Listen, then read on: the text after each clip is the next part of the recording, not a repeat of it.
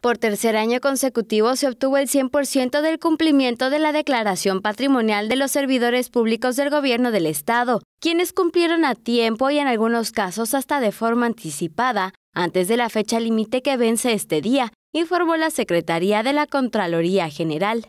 El gobernador Mauricio Vila Dosal instruyó a todos los servidores públicos de la Administración Estatal realizar a tiempo el trámite en el plazo establecido.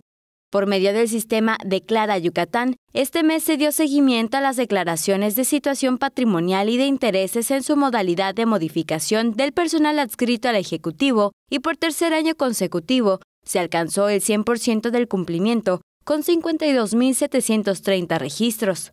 Desde el año pasado el trámite se realiza por medio de la plataforma TELE Yucatán, que se obtuvo sin costo para el Ejecutivo por las gestiones realizadas en la Comisión Permanente de Estados Federación, que dirige la titular de la SECOGEI, Lisbeth Basto Avilés. La plataforma contiene los formatos de la declaración simplificada y la declaración completa. Luego los directores administrativos supervisaron que los servidores públicos de las dependencias y entidades llenaran de forma correcta su declaración patrimonial. Las estrategias que aplicó la SECOGEI para atender, asesorar y apoyar a los funcionarios en la realización del ejercicio comenzaron al inicio del año con capacitación en línea para el correcto registro de datos y la instalación de módulos de orientación y respaldo. TELE Yucatán te informa.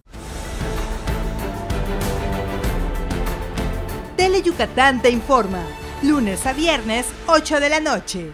Síguenos.